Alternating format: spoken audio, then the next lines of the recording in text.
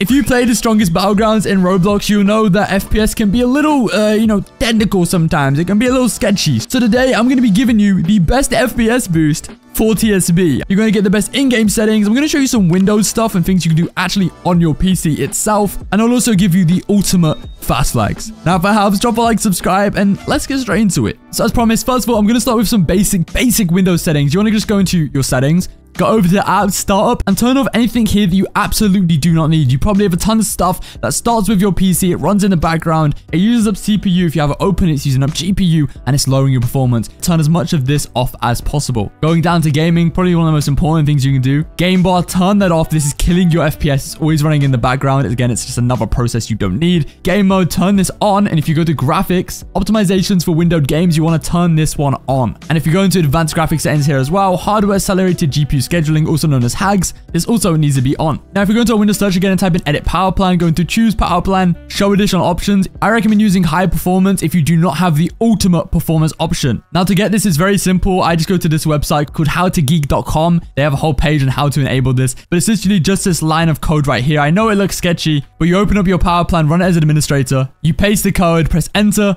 and just like that, if we now close, you have to close this down and reload it. But if you go back, power plan, here we now have the ultimate performance option. And they are pretty much your Windows basics, but if you want to dial your Windows settings completely, I created the ultimate Windows optimization tool. It's a completely personalized optimization pack that does what videos cannot do. And not only do we have a Windows option, but we also have an NVIDIA optimization pack as well. Of course, the way you set up your GPU is very important. A lot of people go in their control panel, they'll drag this down to performance and call it a day. But actually configuring your 3D settings is what squeezes you the most performance. Now, I'm not saying you can't optimize your PC without it. Of course you can. But Flux really cuts out the fluff from those, one size fits all YouTube videos.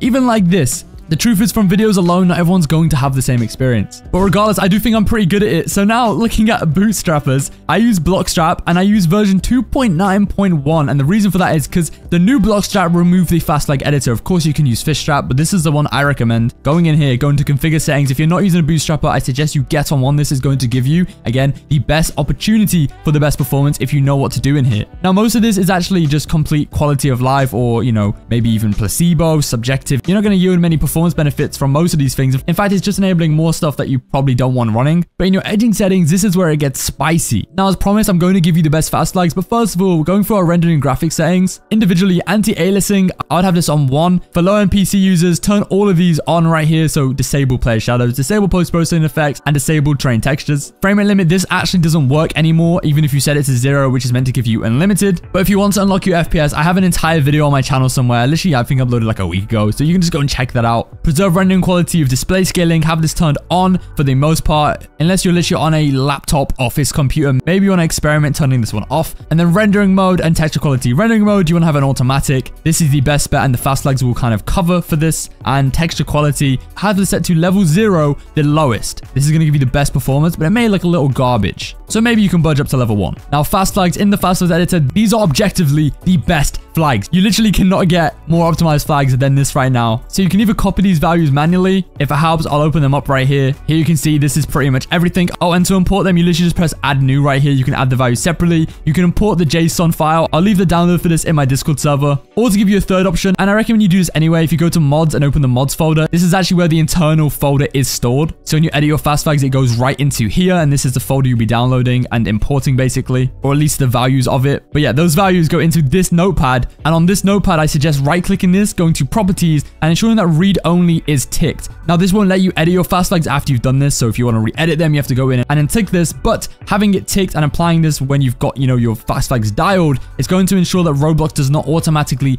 edit them or try and remove some of your fast flags when they make new updates, and that's super important. And now, assuming you've applied your fast flags, if you go into your Roblox settings, this is going to work for every game. Make sure your maximum refresh rate is maximized, so the maximum. Of course, if you've unlocked your FPS, it can be way above 240, but 240 is going to give you the most stable gameplay. Scrolling down, make sure full screen is turned on. This will give you the least input delay. Graphics mode, set that from automatic to manual. Having it on the absolute lowest value will give you the most performance. But if you don't like the way it looks, you can move this up a bit, maybe to 3 or maybe 5, but I wouldn't go anywhere above this. Usually I recommend literally the lowest or 3. And Roblox doesn't really give you any options, but luckily in certain games like like TSB, you do have some things you can disable. So anything that has the remove option, turn that off. Anything that has the hide option, turn that off. Now, it may make aspects of the game a little less enjoyable, but the less your GPU basically has to render, the less that is on screen, the better. So also these pop-ups right here, close them. Reduce camera shake, that's 100,000,000% one. And the day and night cycle also have that disabled. You don't want the visuals on your game to have to keep changing. But generally, there's not much customization here. So just turn off what you can without making the game unplayable, basically. There's some things that will just differ per person. Oh, and there's a reason I told you to stick to the end, because I completely forgot to mention this. It happens. On your fast flags, there's a few things that you may actually want to remove. So I mentioned this in my Discord server to someone, but if your in-game lighting appears a little dark with these flags, you want to remove this value right here. It's a debug pause voxelizer. So looking at the actual fast flags, where it says true, you can either write false here and, or, you know, change it to false, or you can literally remove the value entirely. You can, of course, also do this in your Bootstrapper's fast flag editor. And the low textures, if you think it's just too low textured, of course, that will give you better FPS, but you basically want to remove these top two right here. So the texture quality override enabled, and then also the texture quality override. So you enable it, and then this is what overrides it, this value right here. So either set this to 0 and change this to false, or just get rid of it completely. That is the easier option.